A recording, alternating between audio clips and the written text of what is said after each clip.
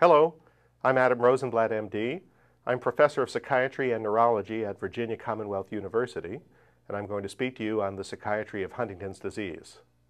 These are my disclosures. In my opinion, psychiatric problems in Huntington's disease can be roughly divided into three categories. There are those mental illnesses that are common in the general population and that most physicians will be familiar with, like major depression. And if you read about Huntington's disease, it's often mentioned that they have high rates of depression and that that's one of the more common psychiatric problems. In fact, that was mentioned by Dr. Huntington himself in his original description of it, where he said that they had that form of insanity that leads to suicide. A second category would be those disorders that are familiar to neuropsychiatrists and people that deal with brain injuries and brain illnesses, but aren't so familiar to other physicians. And these would include things like the dysexecutive syndrome, which I'll describe in detail in a little bit. And then lastly, there'd be a category of conditions that really are nonspecific or hard to classify, like insomnia or agitation or other things like that that don't automatically suggest a specific diagnosis. Now, I did want to stress that psychiatric disorders in Huntington's disease, they're very common, and particularly in the earlier stages of Huntington's disease, they may be more debilitating than the motor dysfunction itself. And they're also one of the most treatable aspects of Huntington's disease. So given that we don't, in the current times, have a treatment that's going to bring about a radical change in the person's condition, if you can cure someone's depression or you can solve their behavioral problem, you may significantly improve the quality of life for both the patient and their caregivers. So I think that this is a very relevant topic. Let me begin with those mental illnesses that are common in the general population but also found in people with Huntington's disease. These will be more familiar to most physicians, but when expressed in somebody with Huntington's disease may have some slightly different ripples or some special ins and outs of treatment. These would include depression and the very important topic of suicide, mania, obsessions and compulsions, and psychosis, by which I mean delusions and hallucinations. Depression is thought to have about a 40% lifetime prevalence in people with Huntington's disease. And sometimes low mood is not necessarily the presenting symptom. So people with depression can have a lot of other symptoms like anhedonia, which is the inability to enjoy oneself, or they can have a diminished attitude toward themselves. They can have suicidal thoughts, they can have irritability, they can have changes in sleep or appetite. And so particularly in someone who may have trouble communicating, you may have to guess that they're suffering from depression on the basis of one of these other kinds of symptoms. Not everyone with Huntington's disease, not everyone in general with depression will march into a doctor's office and say, I think I have a problem with my mood. So you have to be alert to some of these other things. People with depression frequently abuse substances, especially alcohol and things like tranquilizers or pain medicine. And sometimes depression may be made worse or even caused by a pre-existing substance abuse problem. So it's important to ask about substance abuse when you're evaluating someone with depression. For that matter, it's also important, if you have enough of a relationship with them, to ask about substance abuse in a caregiver who may seem particularly burned out. You should not assume that a person who's depressed and has Huntington's disease is depressed because they're reacting to the fact that they have Huntington's disease.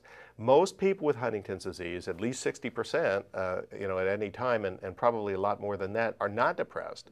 And it's possible to be happy and to have a high quality of life. So if you're going to say that the reason that a person is depressed or suicidal is because he's upset about having HD, you have to ask yourself, why this patient on this day and why not the guy that I just saw yesterday who had the same condition and wasn't depressed. So I'm not saying that people don't have reactions to seminal life events like receiving the diagnosis or having to stop driving or having to quit their job or something like that.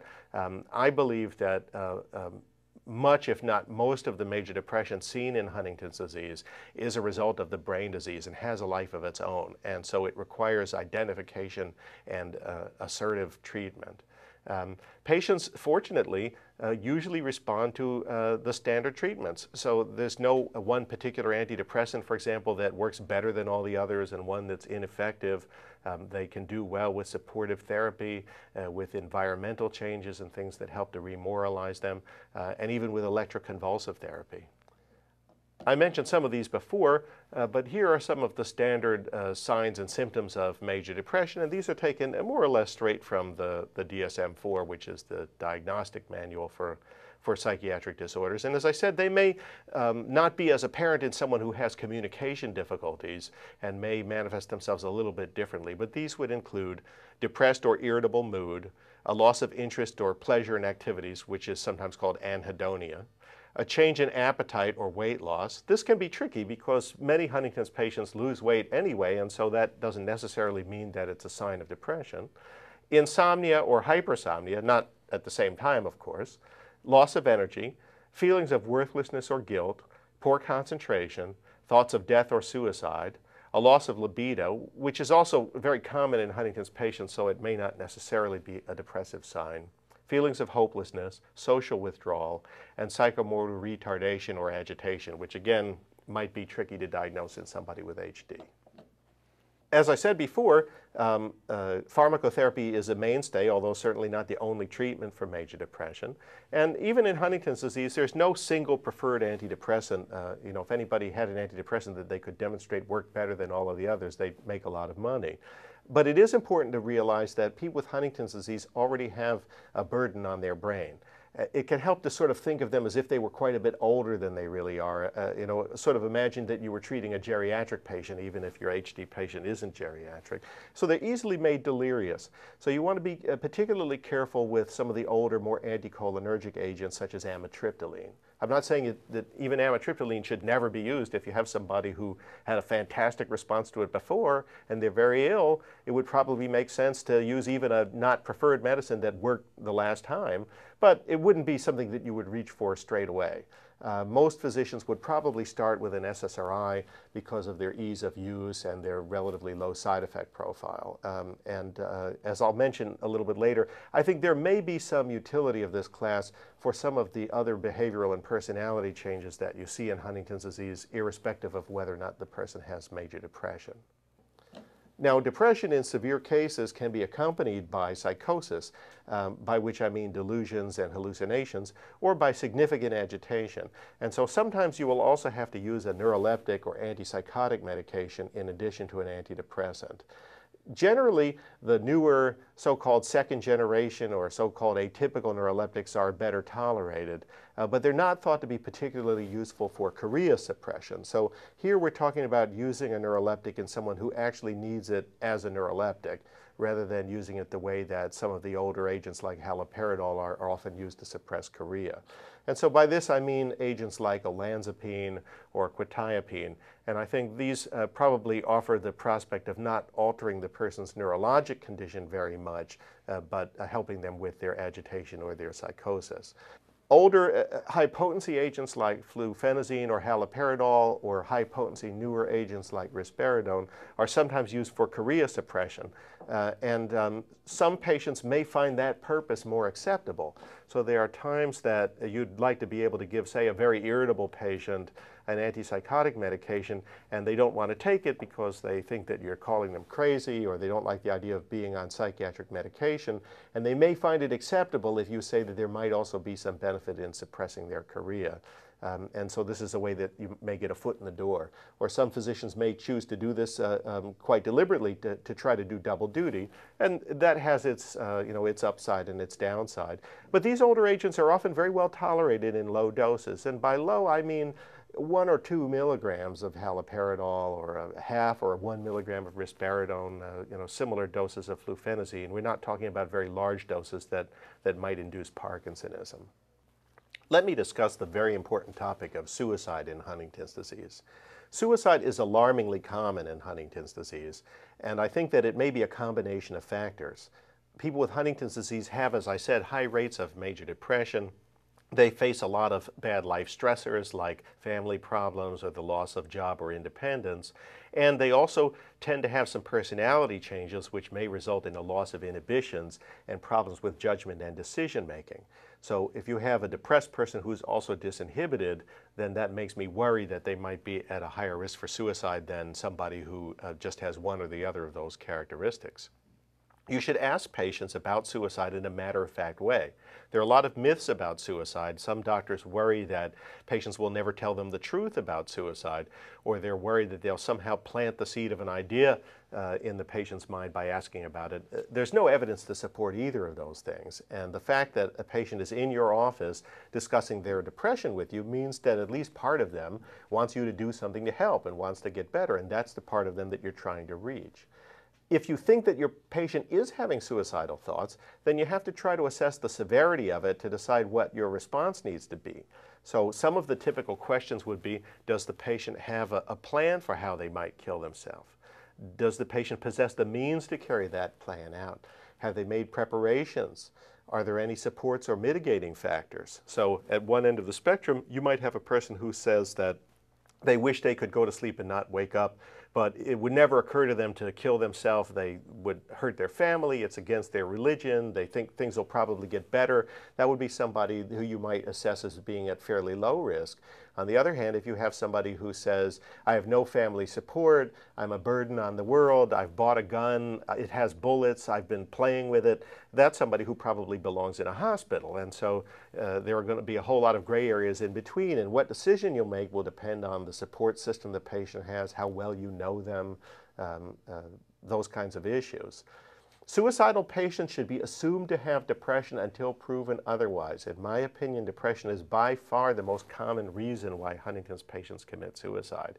And I'm going to take a very strong position on this. It should not be regarded as rational. These people do not have to die. They have many years ahead of them. Most of that time will be good if their depression is well treated. And so I'm hoping that nobody in my audience would do this, but resist the urge to look at it in some sort of philosophical or existential way and regard suicidal HD patients as people who are sick that you can help to get better and go back to having a good life. You need to take steps to protect the patient, and that might involve starting a treatment, making a referral, involving their support system, even if it means not respecting what would otherwise be their confidentiality. This is a matter of life and death. So safety may have to trump other considerations if somebody is reluctant to have you involve their family or their friends or their other doctors. And it may include involuntary hospitalization. And I've had many people shake my hand and thank me for committing them, and in some cases treating them against their will because they got better and they realized that what they were going to do didn't make any sense and they're happy to be alive. And I sleep a lot better knowing that than I would sleep thinking that I had allowed somebody to die because of some misplaced notion of respecting their autonomy. Mania is also found in patients with Huntington's disease, but it's much less common than depression. Mania is associated with an elevated or irritable mood, overactivity, a decreased need for sleep, impulsiveness, and grandiosity. People that think that they're very rich or smarter than everybody else or very powerful. Now, it's easy to confuse some of the symptoms of mania with disinhibition, which is often seen in people with Huntington's disease. Mania should be an episodic condition. It should clearly have a beginning, middle, and end, and not something that's present all the time for years. And I think one way that really helps distinguish it is to look for the so-called vegetative changes, like a decreased need for sleep or an increased interest in sex or in food, and for sustained mood changes rather than somebody who has irritable flare-ups from time to time. So I've certainly seen unequivocal mania in patients with Huntington's disease, but people who are just a little bit jocular or disinhibited probably don't have that condition and wouldn't respond to the treatments for it. It's usually treated in folks with Huntington's disease with neuroleptics and anticonvulsants. I don't really favor the term mood stabilizer because I think it's too vague, but anticonvulsants like divalproex sodium or lamotrigine or things like that. Lithium is the most powerful and efficacious treatment for bipolar disorder in the general population, but it has a narrow therapeutic range, and patients that become dehydrated or don't take it exactly according to plan can run into trouble, and so it's generally not recommended as a first-line choice in people with Huntington's disease. But that having been said, I have used it when it was a very clear episode of mania, so it's not that it can never be done. I also worry, though, that some people might be using lithium in patients that don't really have mania, and so they might not get a very good result because of this confusion that I discussed. Obsessions and compulsions are symptoms that are also sometimes experienced by people with Huntington's disease. Obsessions are recurrent intrusive thoughts or impulses. Common ones have to do with things like germ phobia, where somebody may worry that they've become contaminated by touching things that have germs on them, I've had people that were afraid that they had left the stove on or afraid that they hadn't locked the door and they had to go back and check things. I've had people that drove their car and were afraid that they had hit somebody and they would keep going around the block to see if they had hit somebody who was lying in the street. A compulsion is a repetitive performance of a routine, such as washing your hands, and they're usually tied together. So in somebody in the general population with obsessive compulsive disorder, one usually drives the other. So a person may have a fear of contamination and germs, and they respond to that by engaging in the compulsion of washing their hands over and over again. This full range of symptoms is actually pretty rare in Huntington's disease, and in my opinion, a lot of what might be described or misdescribed as OCD in Huntington's patients are again some of these sort of dysexecutive changes in people's personality and behavior. So you'll usually see a piece of it. There may be somebody who tends to get stuck on a topic and hang on to it really tenaciously to everybody else's distress, or there may be somebody who's always fiddling with the thermostat or always checking the doors or checking the mailbox to see if the mail has come. It can't necessarily be regarded as the exact same thing as OCD. That having been said, SSRIs, which are the usual treatment for obsessive compulsive disorder, do often ameliorate this syndrome in people with Huntington's disease. But before you do that, you have to ask yourself, does it really require treatment at all? So if you have someone, for example, who's going out to the mailbox 10 times a day to check the mail, and that's giving them a little bit of exercise, and they're not upset about the fact that the mail isn't there yet, well, that may not be something that requires to use a medication or to try to alter the behavior. It may be that you would say to the family that these kinds of changes aren't uncommon, and that if it's not that important, maybe they should just let the person do it. When we refer to psychosis in Huntington's disease, I mean delusions and hallucinations. It is true that there are some people that can have a sort of an isolated psychosis in Huntington's disease. Sometimes people would describe it as a schizophrenia-like syndrome, but a pure psychosis is actually pretty rare in this population. And so if you have somebody with delusions and hallucinations, you want to think hard about whether they're associated with a condition that we already know more about. So for example, people with very severe depression may have delusions that they're sick with cancer, or that they've done some horrible thing, or that they're going to be arrested or something like that. A person with mania may have delusions that they've inherited a fortune, or that a famous person is in love with them, or that kind of thing. So you might see if you can elicit the other signs and symptoms of a mood disorder. Visual hallucinations are usually associated with delirium. So if you have somebody who is grabbing at things that aren't there, or seeing shapes or things moving that aren't moving, you want to think about some of the usual causes of delirium in Huntington's disease, like an unwitnessed blow to the head, or a urinary tract infection, or a pneumonia, or something like that. You may also see confusional states in people who are intoxicated with medications that are being used to treat them. So patients may be overdosed, or they may be taking anticholinergic medicine. If you don't think the person is delirious or intoxicated, then neuroleptics are the usual treatment for psychosis in Huntington's disease. And they're often effective, but I would say that I've encountered a subset of patients that have extremely tenacious delusions. I can remember, for example, a woman who was convinced that her doctor was in love with her, and she was receiving lovely messages from him across the lake. He lived on one side of a lake, this was true, and she lived on the other side of it, and she could hear him sending her these love messages across the lake, even though it was a mile away. And I said, how is that possible? And she said, well, the sound travels a long distance over the water. And she didn't respond at all to various antipsychotic medications that were given to her. And so in some of these cases, it may be that these delusions don't come from the same place that they come from in other delusional disorders or conditions associated with psychosis. And so what we try to do there is to avoid direct confrontation. You're probably not going to successfully reason with the person, and try to use distraction and management of their environment to minimize the harm that can come from it. I'm not saying that we wouldn't try pharmacotherapy, but if it's clearly failing time after time, then it may be that, that it's a somewhat different animal and we need to use a strategy to contain it rather than try to make it go away.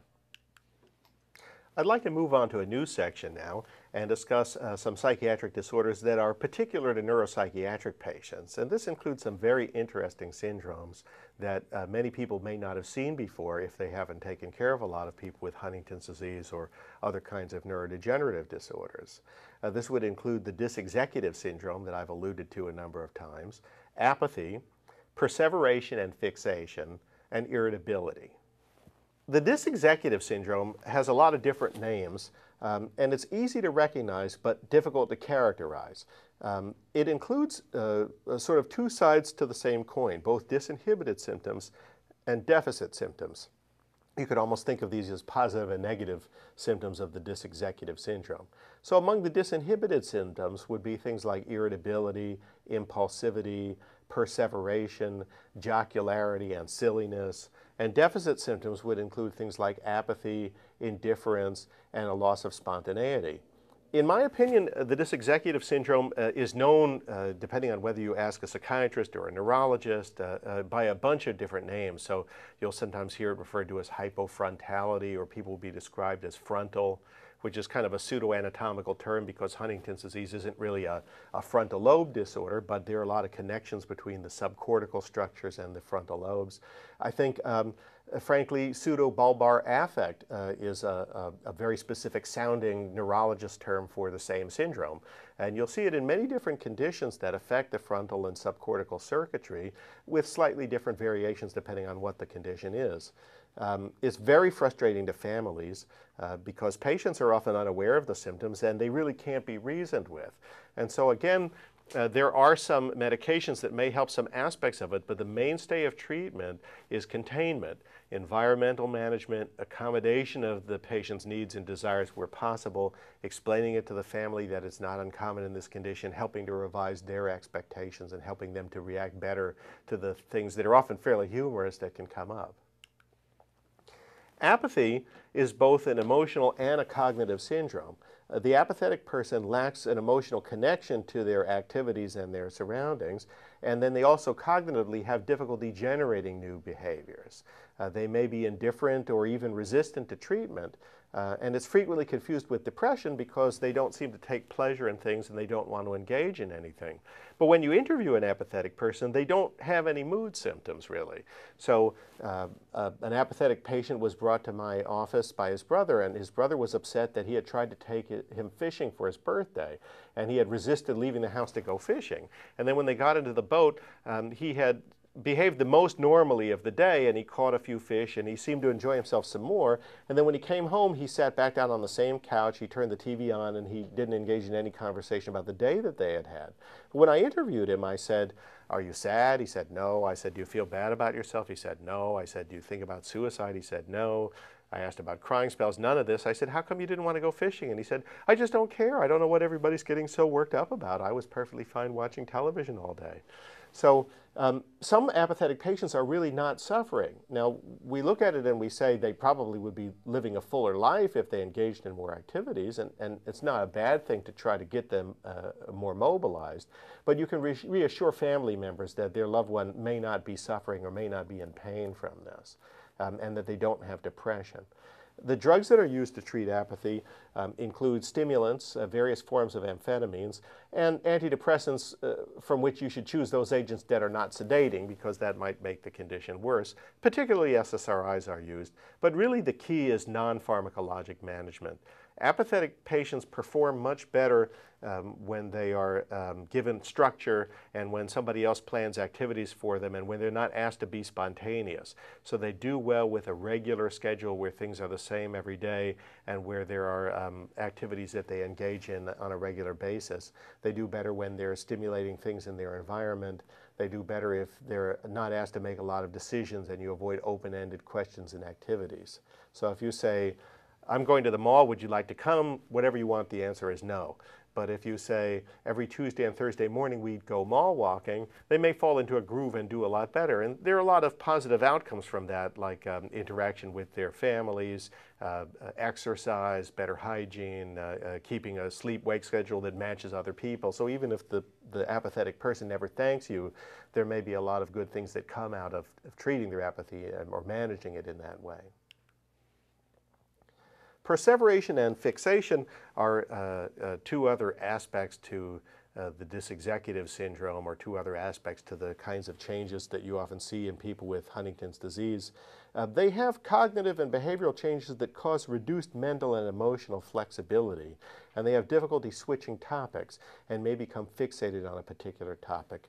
One man I knew was fixated on his watch battery and when it was going to run down, and so 10 or 12 times a day he would ask his wife, did she think his watch battery was going to run down? Maybe it was time to go to the mall to get another watch battery. What would happen if his watch battery were to run down? Nobody was ever able to explain why he had chosen that particular topic. Another lady wanted 7 or 8 different kinds of juice in the refrigerator at all times, and she arrived very annoyed at the clinic because they were running late and her husband had been unwilling to unlock the house and go back in to get her a different glass of juice before leaving on the long trip to see me. Again, as with these other kind of chronic changes, the management mostly includes behavioral strategies and family education, deciding what's important to intervene in and what's not important to intervene in. But there may be a role for SSRIs and perhaps for dopaminergic drugs like amphetamines or amantadine. I can't back this up with hard studies, but this emerges out of many years of clinical experience. Irritability is a very common and distressing problem in many folks with Huntington's disease, and like the other topics I've discussed, is usually best managed environmentally, but may also respond to some medications. Many people with Huntington's disease have experienced a loss of ability to regulate emotion, and they may have very rigid thinking, so they may both be more irritable all the time and also have explosive episodes when something sets them off. Sometimes explosive episodes in people with Huntington's disease can seem random because we may be talking about someone, as I've mentioned before, who has trouble communicating, and so the things that upset them may not be that apparent. But if you look at it closely, you can sometimes solve the mystery. So for example, I had a gentleman one time whose wife brought him to the clinic, and she said that he had thrown a bowl of eggs against the wall of the breakfast room in a fit of rage, and she had no idea why it had happened. And it turned out that he was somebody who had a lot of trouble making a quick decision and expressing himself. And she had asked him if he wanted eggs or French toast for breakfast, and it took him a long time to think of an answer, and then he had decided that he wanted French toast, and then it was taking him a long time to say it.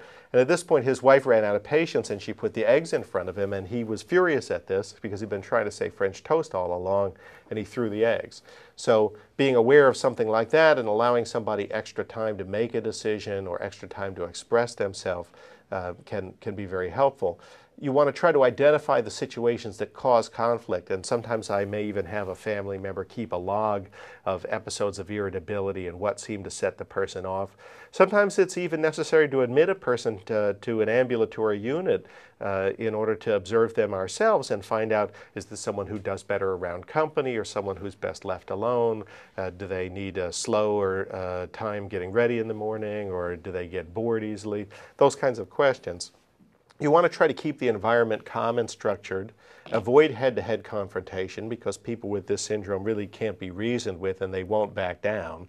And you want to support the caregivers by listening and showing them that you understand what they're going through, and encouraging them to activate their own support system, and maybe to get other friends and family members or even professionals to spell them in caring for the person with Huntington's disease. And it's important not to prescribe reflexively. It's very easy to over-medicate or over-sedate these patients. And if you have somebody that has an intermittent or infrequent problem with explosions, and you immediately follow up every explosive episode with something like a tranquilizer or an antipsychotic medication, you're closing the barn door after the horse has escaped. I don't know of a medicine, short of out-and-out sedating somebody 24/7, that's going to utterly prevent episodes of irritability. And so you want to try to figure figure out what triggers them and see if you can manage the things that stimulate these behaviors in the first place. That having been said, the medications that are used include various antidepressants, again, my favorite SSRIs in these situations, neuroleptics, sometimes benzodiazepines, and sometimes anticonvulsants or so-called mood stabilizers. And now for our final category, those psychiatric problems not belonging to a distinct category.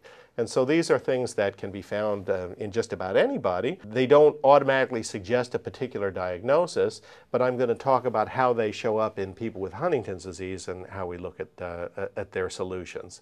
And these would include delirium, which we've already talked about a little bit, anxiety, sexual problems, sleep problems, and demoralization.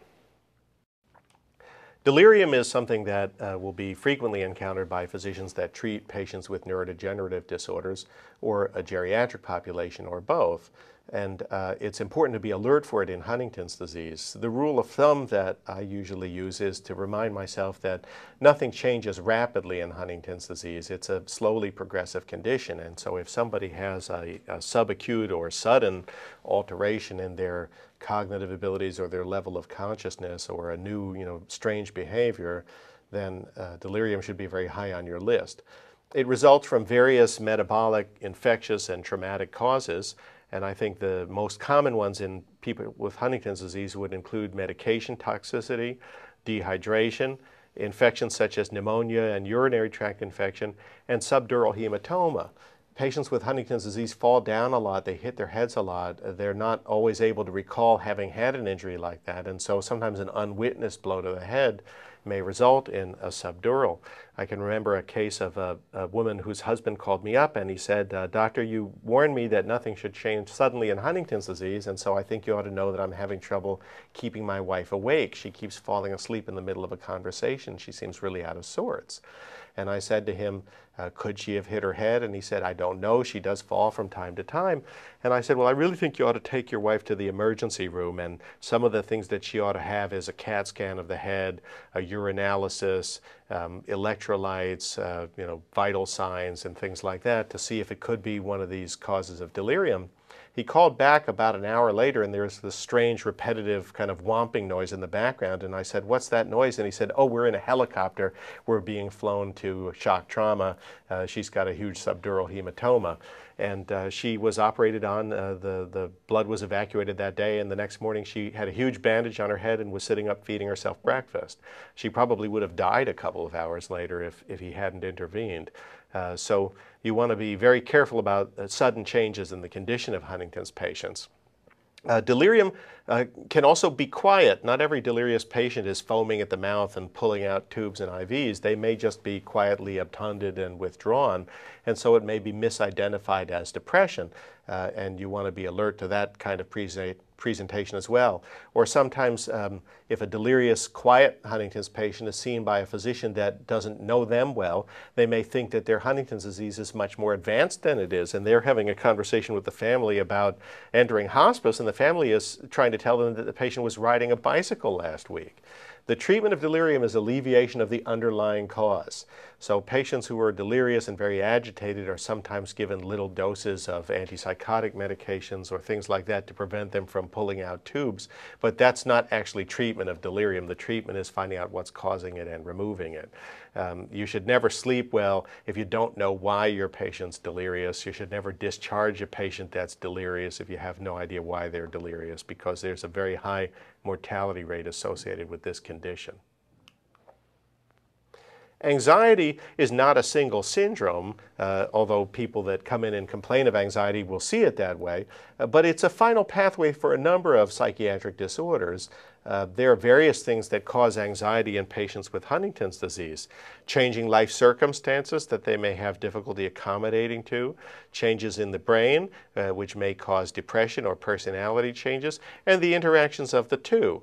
in order to try to ameliorate anxiety in Huntington's disease, you want to work it from all the different angles. So a lot of patients with HD may be laboring under an unfair burden. They're being asked to make too many choices and too many decisions. They may be being asked to fulfill too many responsibilities for somebody who's already dealing with Huntington's disease. So while it's certainly a good idea to help people preserve their autonomy and help them to feel useful and important, sometimes it may be a weight that's too much for somebody to carry, and people become very anxious when they're trying to do the impossible. And so sometimes allowing somebody to take disability from work or to give up driving or to give up financial responsibilities may help their anxiety quite a bit. They may think they're going to feel worse, and they actually feel better when they don't have so much responsibility. You want to try to simplify their choices and decisions. Episodes of panic should be medically evaluated at first to see if the person might be having some physical symptom, a heart problem, a respiratory problem, an infection that needs to be taken care of. The pharmacotherapy of anxiety problems in Huntington's disease is much like it is in the general population. It includes antidepressant agents. Again, SSRIs are mostly the ones indicated at least for formal anxiety disorders in the general population, but some other antidepressants may help as well. You want to be cautious with benzodiazepines because of their abuse and toxicity potential. They're not probably a good permanent solution, but their judicious use may help somebody through a difficult time. And then there are other anxiolytic medications that aren't antidepressants or benzodiazepines. But as I said before, be especially careful of very long-acting or anticholinergic agents, which tend to build up on people and may result in bad outcomes like delirium or falls. Sexual problems are common in people with Huntington's disease. I would say the most common sexual problem is a loss of interest in sex.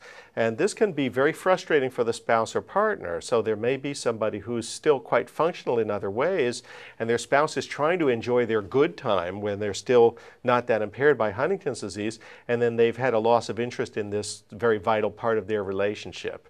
Other times, less frequently, you may have somebody who becomes sexually disinhibited, and the patient's spouse may not be willing to discuss this unless they're interviewed alone.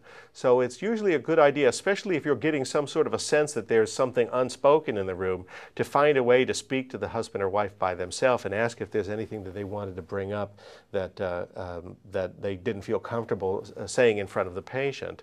And you may sometimes find out that there are episodes of sort of people with HD being sexually demanding or sexually aggressive. It may be very frightening for someone. In people that are sexually disinhibited, you may have a bad outcome like a sexually transmitted disease or an unwanted pregnancy. Environmental changes may help. So somebody with advanced condition, for example, who's being sexually aggressive with caregivers may need to, if it's a male patient, they may need to be given a male caregiver, for example. In extreme cases, sometimes anti-androgenic treatment in men will suppress the libido and may make it possible to care for somebody, say, in a long-term care setting who's too aggressive otherwise. Some sexual problems, I think, arise out of incompatibility between the patient and their partner as HD progresses. The spouse is making this very difficult transition from sort of helpmeet to caregiver, and they may not any longer think of the HD patient in a sexual way. They may be uncomfortable about that, and the patient may not see it that way at all, or sometimes it can be vice versa. You can have the HD patient that's lost interest and the spouse still wants to have a sexual relationship. And the best thing to do is to try to have a frank discussion about what's going on, see if there are areas for compromise, see if there's an opportunity to at least hear about people's feelings and thoughts about it, and try to resolve conflicts in this area. Sleep problems will also be brought to your attention fairly frequently. I would say mostly insomnia, and it can have various causes. One is that patients with a lot of chorea may have trouble falling asleep, or if they wake up during the night, their chorea may really restart and they may have trouble going back to sleep again. Chorea, as you probably know, tends to be quite reduced when the patient is actually sound asleep, although not reduced to zero, but it can interfere with the person falling asleep in the first place. And so you might want to consider a strategy to suppress chorea, particularly at night, if you think that's what's keeping them awake. Sometimes I've even resorted to sleep studies, and that sometimes told me what it was that was keeping them awake, because they had tremendous amount of movement when they were trying to go to sleep. Sometimes patients don't sleep well at night because they don't do anything all day. So there's a lack of daytime exercise and stimulation, and so they're not really tired. Anyone who's raised kids knows you have to wear them out or they'll keep you awake all night, and so it's the same thing with adults. Sometimes depression and anxiety cause insomnia. I think in particular with depressed patients, people with a full syndrome of major depression sometimes have this problem called early morning awakening, where they'll wake up at 2 or 3 or 4 o'clock in the morning and not be able to go back to sleep. When you see early morning awakening, it's particularly worrisome for depression. There are no perfect hypnotics, and so there are various agents that are employed, but there's really nobody born with a deficiency of sleeping pills in their blood. And so you want to try not to have to use it as a permanent solution. It probably won't work as a permanent solution because most people eventually accommodate to whatever they're being given. So you want to look at some of these behavioral interventions that might help the person sleep. But the agents that are often considered tend to be sedating antidepressants like trazodone, sometimes used in doses that wouldn't be enough to really work as an antidepressant but might make the person sleepy, sedating neuroleptics like quetiapine, and prescription sedative hypnotics like zolpidem. Benzodiazepines are almost always the wrong answer in this situation. The long-acting ones tend to build up on people, and the short-acting ones generally don't last long enough to give the person a full night of sleep. Apathetic patients, on the other hand, often sleep excessively, especially if left alone, or if they don't sleep, they may at any rate stay in bed all day. But the interesting thing is that they aren't drowsy when they're engaged in other activities. So if a patient is sitting in my office looking happy and the family says, well, he stays in bed asleep 20 out of 24 hours, and I say, well, does he fall asleep in the middle of a conversation? Was it difficult to get him to come here? And they said, no, we just insisted that he get in the car, and the patient's wide awake there. That tells you that you're probably looking at an apathy syndrome, and it's not that they're hypersomnolent, it's that they don't feel like doing anything and they'll just take to their bed. And they perform much more normally if engaged, and so getting them a regular schedule may be very helpful. Demoralization is something that can happen to anybody, whether they have Huntington's disease or not. People with Huntington's disease experience a lot of losses usually, and as the losses accumulate, they can become demoralized. These losses include things like the loss of their job, the loss of independence or driving privileges, feeling useless and guilty about inability to provide for one's family. And so when people experience a failure of their hopes and dreams, a loss of their sense of self-worth, and the onset of despair, that's what I would refer to as demoralization. And it can be hard to tell the difference between somebody who's demoralized and somebody who has major depression. In fact, a person could have both things. But again, you would be looking in major depression for things like vegetative changes and early morning awakening and these things that kind of tip you off that you might be looking at a disease syndrome. And you might be looking for depression to not be clearly related to some recent life changes. The treatment requires a combination of psychotherapy of whatever type the patient can tolerate. I'm not necessarily referring to orthodox psychotherapy or insight-oriented psychotherapy. It might just be having the doctor express a belief that they're going to get better, that the situation is going to improve, that they're there to help them, solving real-world problems. And social intervention. So you want to solve basic things like this person's had to stop driving. How are they going to get to their club in the afternoons to meet with their friends? What can be done to reduce stressors in the person's environment? How can you build up their support system? And how can you recast the situation in a more positive light? And finally, I'd like to end with some take-home points, which should be pretty clear from what we've already discussed. Psychiatric problems in Huntington's disease are very common and can be quite serious, but they're also very treatable. You may be able to bring about more substantive change by addressing the psychiatric issues of Huntington's disease than any other part of the condition. So there's no reason to feel bad about it. This is actually an exciting area where you can feel good about the changes that you can help bring about for your patients. Some conditions are already familiar to most doctors, so nowadays in the 21st century, most doctors have some facility with asking people about depression or asking people about substance abuse, but other aspects of it are particular to neuropsychiatric patients or to Huntington's patients, or maybe expressed in a way that's unusual if you don't have a lot of experience with people with Huntington's disease. I can't stress it too strongly that depression and suicide should not be regarded as normal in Huntington's disease. They might be common, but they're not normal. They're indicative of some very bad problem in someone's life or some disease process, and they can be fixed. These patients don't have to die. And finally, remember that not all behavioral problems in Huntington's disease require drug treatment, or any treatment for that matter. Sometimes all they require is helping the person's friends and family to revise their expectations and to try to contain problem behaviors by managing their environment. Thank you very much for your attention. This is a topic that's very important to me and very exciting, and I hope that you'll emerge from this with a sense that there are many things that you can do to make life better for your patients with Huntington's disease in the psychiatric sphere.